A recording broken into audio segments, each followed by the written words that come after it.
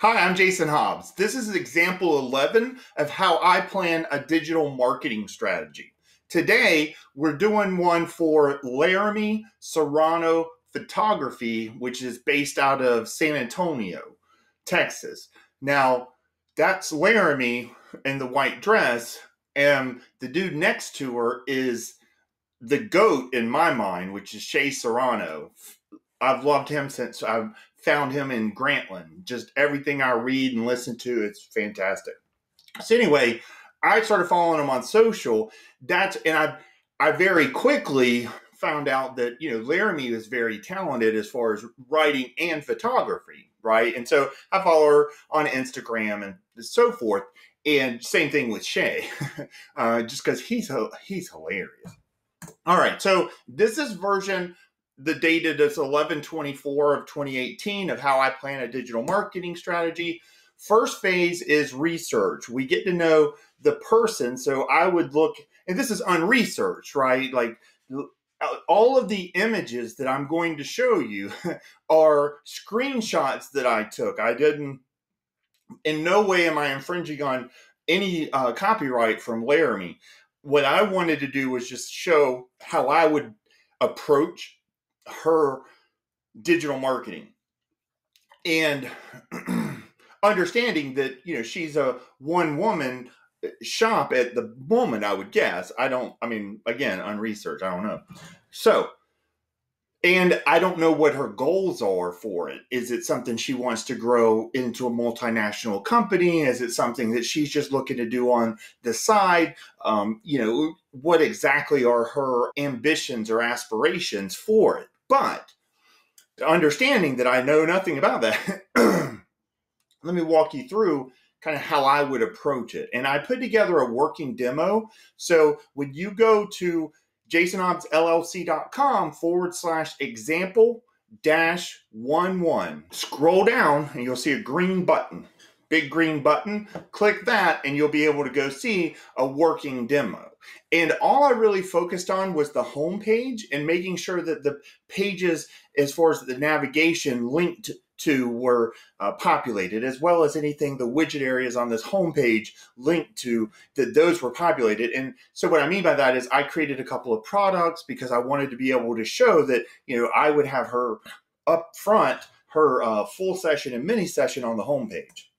So anyway, but we'll get back to that in a second. Just the status quo snapshot, this was kind of how I looked at it. So does she have a website? Yes, she does. Is it mobile? No. Is it e-commerce? It's not, but she has WooCommerce, I believe, installed. This is just using built with. That Google Chrome extension says that I think WooCommerce is still installed. So, but anyway, it's not active and you can't buy anything yet.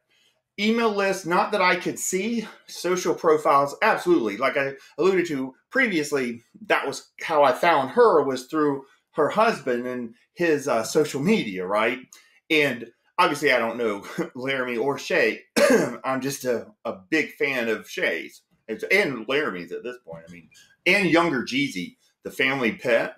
Big fan of Younger Jeezy. That's my dude. Mangold site report, I would definitely run that. I'd definitely run a GT metric speed report. I'd also, again, the point of the research phase, whether it's spread out over a month, whether it's spread out over, a day and a half or a day and a quarter over a 7-day sprint, regardless, you're still putting together a matrix of the strengths, the weaknesses, the opportunities, and the threats for this brand. So here's her current one. It's basically set up as a blog. I believe it's WordPress. It loads good, 1.8 seconds. Good stuff. Wherever she's hosting it, good stuff. The goal, in my mind, would be brand growth and e-commerce experience. And there's two main ways that plays out. And we'll get to that as we go. Customer point of view, though, is photography clients within 60 miles of San Antonio, Texas. That's a random number. She knows her business way much better than me. It's a friction-free photography experience because it's going to be a mobile responsive. It's going to be where you can go and pay and view your account, etc., from her website. Whereas currently it's basically set up as a blog. And there's some information, and I use that information, just basically copy and pasted, it into the demo that I just showed and that you can go and see. Go to jasonhobbsllc.com/example-11 and scroll down. You're going to see a green button in the middle of the page and click it, and that'll take you to the working demo. All right, access would be that website, right? So her normal hours of operation and just having the website be able to carry more of the non-creative workload for Larami Serrano photography. So the value is they just put less effort into professionally documenting their great loves as well as their life. Does that maybe, I had a lot of trouble figuring out the wording for that, but it really does boil down to, we love nostalgia. We always put the past on a pedestal. Anytime that you're talking about a photo or a video or whatever, you're talking about the past, right? And so understanding that, I think that she has just loads of opportunity available depending on where and how she wants to take her brand moving forward. So, and the idea behind, making it to where it's mobile responsive. So you go to your website, her website on your smartphone, and it's great. And if you want on your desktop or laptop or tablet, it's always a great experience. The education, I just used exactly what this is from her current website. I'm glad you're here. I hope you stay a while. I'd love to meet you. I thought that, she, like I said, she has a voice, a very, very pleasant voice. So the media plan, I see it as she should be a media company. And I don't think that she is 100% there yet because she's not creating video. And in my mind, for her, like she's, going to be, she's photogenic and, telegenic as well. So I really think that, and she may very well see herself because she writes and she photo and, she runs the business. She does the sales part. She put together the process and, it's pretty impressive. So I don't know. Maybe she does see herself as a media company. Maybe she doesn't. If she happens to watch this, then I would highly recommend that add video yesterday. Just start doing video, period. You're going to be super happy that you did. Media strategy. I need more Larami. Audience POV is San Antonio area people, but she's going to build an audience, period. Like it doesn't matter. It's going to be very quickly, I believe, based on talent, it's going to become geography agnostic. Mark my words, especially if she puts it out there and makes it an easy process for people to consume her stuff, but at the same time, buy from her. So the show format, I make it conversational and just approach it as it's always going to be Larami, the camera, and people, right? And so understanding that however she wanted to edit it is always going to be a conversational thing between her and other people. And there's so many different people that she could interview and talk to, and she has a good, and you can see that with some of the blog posts that she's done as well. Like it's just her walking around and dating. I think she called it Dating San Antonio. That's really good. Like do a video version. That's the only thing that, like, please do a video version. Carry a camera in, set it down, make the other person feel pretty. You feel pretty while you're there, and you're golden. I mean, it's just like if they're going to take a picture, it's the same thing, but you're just recording it, and you can take screenshots or stills, as well as do, some shooting, etc. Video, please, Larry. All right, so the show schedule, weekly, monthly, whatever she wants, but I would set a consistency of at least weekly to begin with, and then as she starts adding to her team, depending on what she wanted to do, then it would, go up from there as far as there would be more episodes on the schedule. All right, so the ad budget, I'd start at least $100 a week. I think you can get some really good traction going just $100 a week, as long as you know who you're targeting and the message that you're giving to them, that you're putting in front of them, whatever it is, that it makes sense to them and to your business goals. So media creation, consistency is key.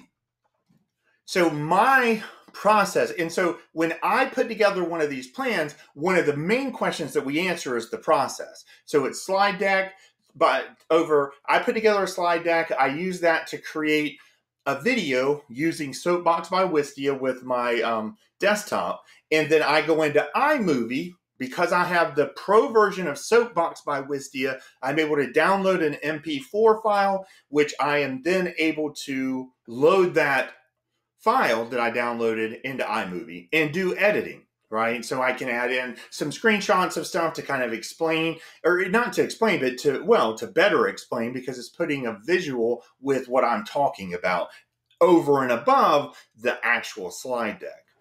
Now, the point of your process is a deliverable, right? So that's a full-length video. That'll be, but then from there, you have the primary thing. Let's say that Larami Serrano photography, her video one was she put together her origin story, and which spoke to her future aspirations, kind of let people know, hey, this is where I came from. This is where I'm looking to go if you want to go along with me, so to speak, right? That is, once that video is finished, whatever amount of time it takes whatever amount of time it takes to create it, as well as however long the actual video ends up being, then you have that video. From there, you'll extract the audio version and you'll upload that to Anchor. You'll also pull out, let's say, maybe you do a 1-minute version that's vertical and use that for Instagram, or maybe you do a specific one for YouTube pre-roll ads. But the point is, you have that as part of my plan. That's what I always, what we put together is we list the deliverables. And every deliverable has a job. Media distribution. For video, I put it in Wistia when I embed it on my website. I put them on YouTube for your YouTube channel. You definitely want to upload it there. Facebook for your brand page, definitely would want to upload it there. Audio version, I'd put into anchor.fm. The written and images version goes to the blog on your website, right? The digital foundation, I'd start with Essence Pro and focus on the home page, which is made up of widget areas. And so that's what I've done here. This is an example, or this is screenshots of the example I put together. And here's the middle section, which is focused on selling her product, right? So let me introduce myself. Let me let you buy something, basically, right? And then also right below that, this is the next section down, that's the bottom of the website, right? Which has the rest of, testimonials and shop and my account if they want to. They can also log in or register and log in and see their account right there. So on that home page as well. So this is a product that I set up. This is the full version or full session, and it's $125 down and $250 after. Now there is some, and I just threw this together, and it's all completely possible within WooCommerce, but it's $275 for newborn sessions and so forth. So you can accommodate that, is my point. And I didn't really mess with it, but you can see that top featured image, that's the featured product image. That's the product, what they call the product image, actually. And then below that, those are all additional images that have been added to that product gallery. So, which really, for a photographer, I mean, it just makes sense, right? She's very visual and people are they come to her because they love the visuals, right? All right. Oh, and here's the cart. This is just, I threw this together, and then this is where the, proceed to checkout is, and then you go to the checkout page, etc. All right. So customer conversation, 2 ears and 1 mouth is what has always served me best. So the idea would be to set up the website to where it not only sold for Larami Serrano photography, but more importantly, it listened to Larami Serrano's fans, customers, interested parties, brands that wanted to, consider her an influencer in the future and want to pay her to do whatever. It allows her to listen to all of them. And part of that is by, speaking what they want to hear when they want to hear it. right? So it's relevant information. At the top of the homepage is an introduction. The next thing is, hey, here's what you can buy from me, just so that they have some idea, right? Hey, it's $375 or $2, and those prices I don't know for sure by any stretch of the imagination. It's completely unresearched. So don't, no one try and hold her to it. But I just wanted to show, how it can be. And so I would have live chat if I was her. I would have I would pay somebody, a virtual assistant. When she hires a virtual assistant, I would roll out live chat at that point. And otherwise, definitely live chat when it's possible, and just be clear with the hours, and people will appreciate that. Specifically, you can put it for people that are only logged into that website. So they come and log in. Now they see, hey, there's a live chat option. Until then, they don't see it. So, and which is probably how you'd want to set it up. The email, that's part of drift.com. They do the live chat as well. $50 a month. And that's 2 live chat operators plus the email. And what we're doing is, it's a two-way conversation, but we want to be able, through using the customer intimacy marketing strategy, we want to get to know these people over time is the goal. Larami Serrano Photography, when they make people happy, we want to make their job, quote unquote, a little easier, ideally, right? Because Larami made these people just raving fans because she shot their wedding, and they got their stuff on time, and it was amazingly professional, and they were giggling, you know what I mean? Like, just if they're so happy, that is the foundation upon which businesses are built, right? So what we want to do is we want to make sure that Larami is able to benefit from that. And part of that is we set up a conversation, we track everything on a customer timeline for every person that decides to be a customer of Larami Serrano Photography, and we put it all on a timeline within Drift, and it allows us to talk to them, and there's a lot of stuff that you can do. So, and part of that is in person, you can actually log those events, on the phone or text message, understand, and that they're all going to change. Like, these are the ways that brands communicate with customers these days, but it's going to change. That's just the reality of it. All right, so the campaigns, when I explain marketing to people, I explain it as you have to get and keep attention. And getting is the easy part, keeping is the hard part. Well, you get attention everywhere but your website, all the social media, all the different other blogs, or if there's on a directory or whatever, doesn't matter. Everywhere else is where you get attention. You keep attention on your website, on your domain. So LaramiSerranoPhotography.com or photo.com or whatever it is. All right. And then you also have some, what I like to call administrative campaigns that are specific to foundational stuff, like just fixing like technical SEO here and there. It's not going to be an all the time thing. And understand, I'm going to explain one example of each, right? Just kind of address one example of each just to give you an idea. But I mean, depending on the business, there's loads of these going on and ending and being processed and learned from, so that for iteration in the future. It's just there's so much going on. So don't assume that it's just the singular. All right, so to get attention, I like the origin story to start with. I'd have that video telling the origin story and introducing Larami. Just introduce her. This is her personality. This is how she is.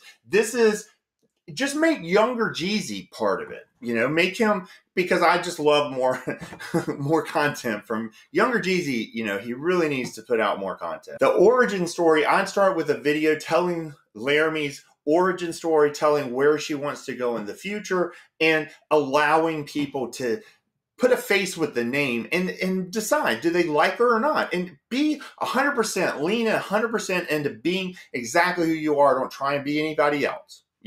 Because that's going to repel some people and attract others, and that's how you want it to be. You're never going to be, no brand is ever going to be everything to everyone, but they can be everything to someone.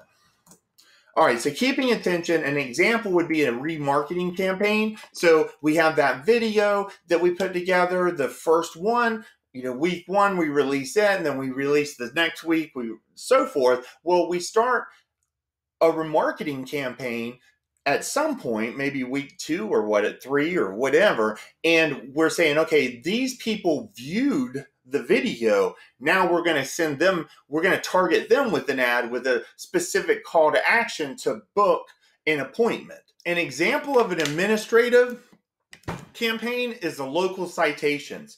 So she does her stuff in San Antonio, right? As far as her sessions.